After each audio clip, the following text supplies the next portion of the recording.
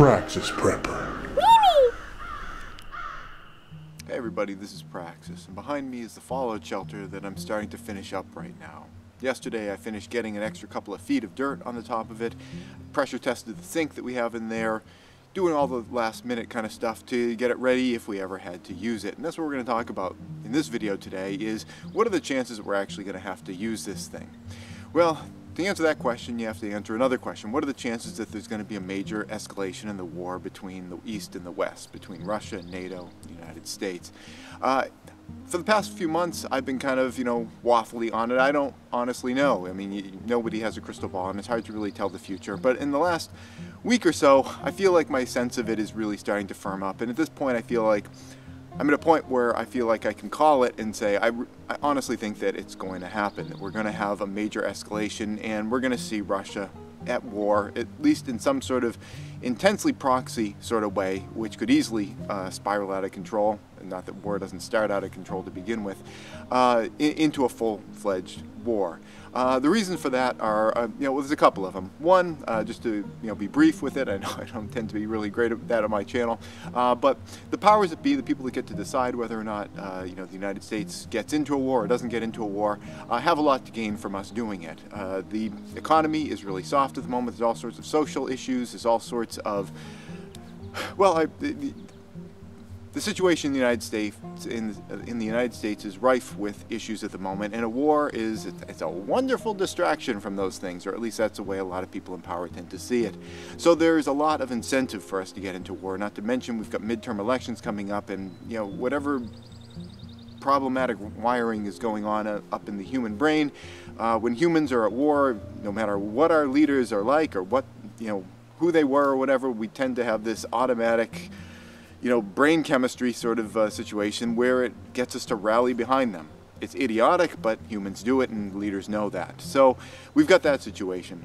On top of that, there's a whole other layer to this, and that is, what is the public sentiment on this? And that public sentiment is largely being driven not by people independently thinking about things, but what media is telling people to think. And I can see the writing on the wall in the media. There is a real drumbeat to this. All the classic sorts of messaging is out there in terms of trying to get people to think that the leader of this country is the worst person that's ever existed. It'd be incredibly easy to go in there and wrap things up in just a couple of weeks. That's not being overtly said, but the sort of the covert message in all of this is, you hear the messages about how Russia's bumbling through this. They expected, who knows what they expected, but we know that they expected to be done in like 8.5 minutes. They're going to roll in, and they'll roll in on a Tuesday morning, and by Tuesday afternoon the whole country's taken over. But that didn't happen. Russia's so bumbling and idiotic. If the United States just went in there, we could totally take care of the situation. Just like all these other wars that we've had over the past couple decades. There's supposed to be a cakewalk, and then 20 years later, you kind of bumble out of there, and then the whole situation goes back to the way it was, when you went in initially. The media is definitely behind this. The American public looks like they're definitely behind this. And I don't want to give the fact that I obviously think this is a bad idea. I don't want that to be confused with the idea that I think that Vladimir Putin and the power structure in Russia is a good thing at all. I mean, I think it's horrible, and I think it's terrible when one country goes in and just invades another. Ukraine isn't some poster child for a wonderful organization that is a country. I mean, there's all sorts of corruption issues that were there. There's all sorts of problems. But that said, it's still not cool when one country goes in and attacks another and starts killing people. That sucks. It's awful, and I wish it weren't happening. The solution to that isn't always war, though, and nobody seems to know that. So I think we're going to be at war with Russia within the next, if not the next couple of weeks, I think certainly within, I don't think it's necessarily within the next couple of weeks, but I think within the next couple of months, at some point in the spring, certainly at some point in the summer, I think that there's going to be some sort of, open-ish battle going on between the United States, NATO, and Russia. So what do we do about that? This channel isn't just about doom and gloom and talking about, that I think negative things are going to happen. And you guys know, if you watch my channel a lot, I don't tend to make calls on things, but when I do, I think 100% of the time they happen. I I'm usually kind of cagey about like actually predicting. You know, I know that aliens someday are going to invade by airdropping bird flu infected clown zombies, but outside of that, I don't have a crystal ball. And you know, you just prepare for different possibilities. But you know, so occasionally things get to the point where it's like, yeah, I think this is really going to happen. And you know, again, if you guys have been watching me for a while, you know that when I make a call, I don't think it's ever not happened. So what do we do about this? We don't just, you know, stew in it and say, oh, this is so horrible, you know, whatever. You know, what do we do about it? Because prepping and preparedness is all about, you know, looking at what the future is going to be and preparing for it. Sometimes the future is going to be awesome, and it's easy to prepare for those things. But, you know, here we focus on the things that are a little more challenging. Well, the way that you prepare for that is to, you know, get ready to kind of be on your own. If there is a major war, we haven't had here in the United States a major war in, you know, essentially any of our lifetimes. I know some people are old enough to have been, you know, alive when there was another kind of war between two superpowers, but you know, the vast majority of us, you know, are not that old, and we don't really know what it's like. What we're going to be seeing, and I know this from history books, not from having personally gone through it myself, what we're going to be seeing is, you know, intense supply shortages, the cost of everything going up, you know, rationing going on, and possibly, you know, our kids being conscripted into this meat grinder. So how do you prep for all that kind of stuff? Well, you know, the supply stuff is kind of academic. You get it when it's easier to get. And I know I've been saying that on my channel forever, and I know that the pushback I always get on that is, you know, people will always say, well, it's, you know, it's easy for you to say. It's not easy for me to say. But, you know, they'll say it's easy for you to say, but, you know, I just don't have that extra disposable income. I don't have that 10%, you know, so every month I could, you know, take 10% of my income and put it towards preps for the future.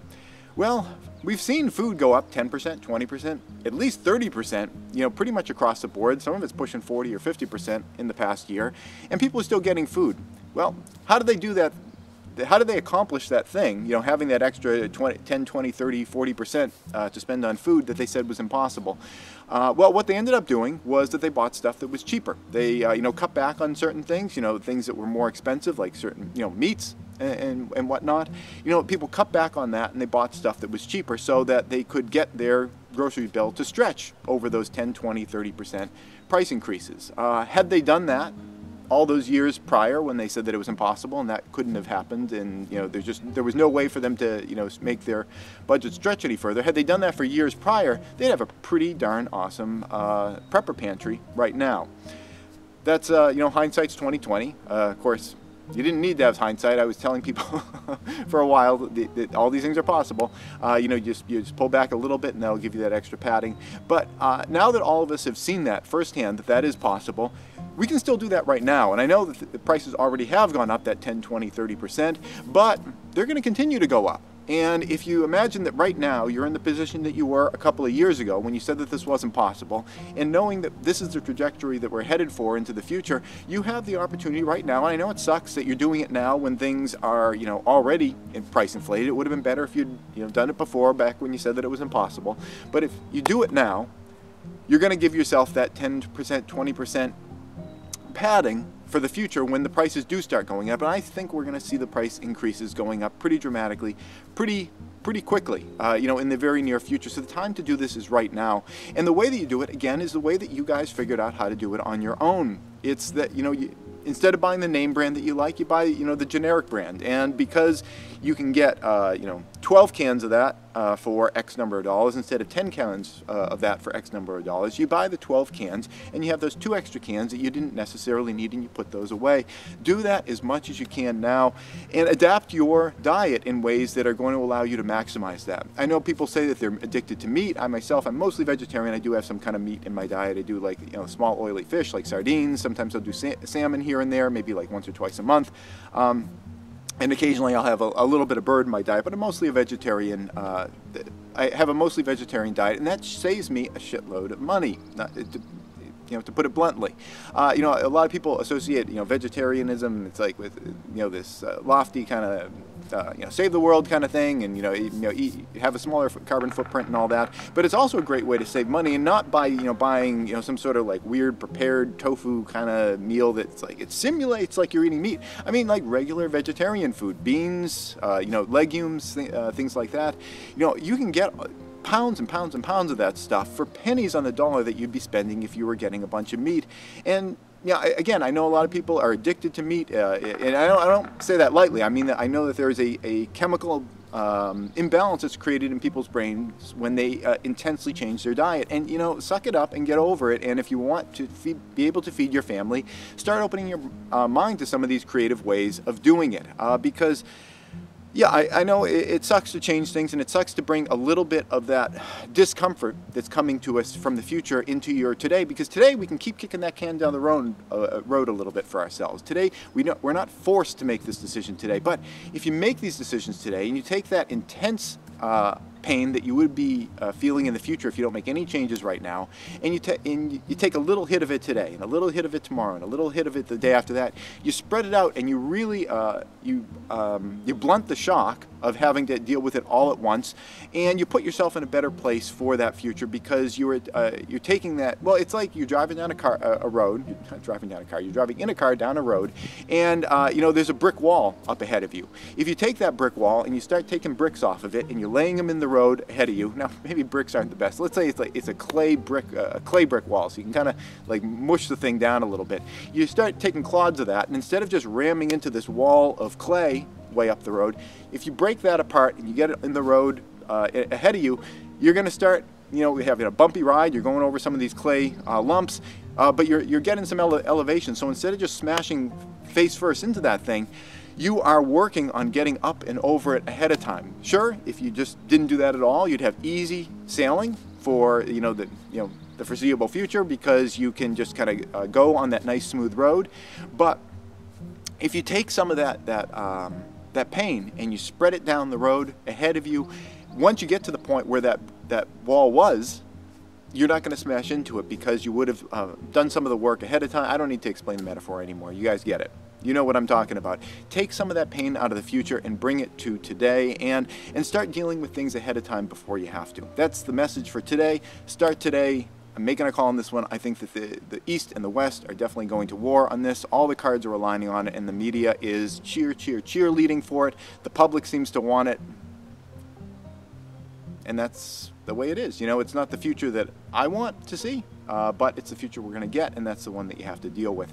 So start dealing with it today, and hey, if it doesn't happen, awesome. You created a great prepper pantry for yourself. You got some practice in sacrifice, and doing with a little bit less. That's always a good thing, and and be happy that I was wrong about this one. I don't think I'm going to be, but I certainly hope that I am. That's it. Thanks for watching. This episode has been brought to you in part by Prescott Caliber Club and Jeske Defense Strategies. Prescott Caliber Club is a federally licensed firearm manufacturer and retail store specializing in firearms, survival gear, and producing great online content. If you want to thank them for supporting this channel, go check them out at PrescottCalClub.com. Please subscribe and tune in every Friday at 4:30 New York time for a new video. And if you'd like to support this channel, you can do so both through Patreon or PayPal.